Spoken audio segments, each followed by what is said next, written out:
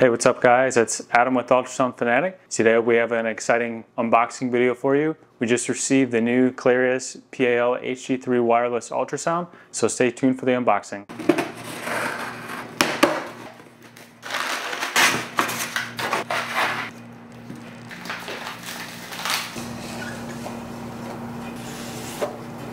The ultrasound feels fairly lightweight in the hands, coming in at about 307 grams or 0.68 pounds. Here we have various electrical outlet adapters and the USB and the wireless ultrasound docking station. The scanning time is about 60 minutes. So we have a phased array option here and linear array that's combined to this device. So the frequency range of 1 to 15 megahertz.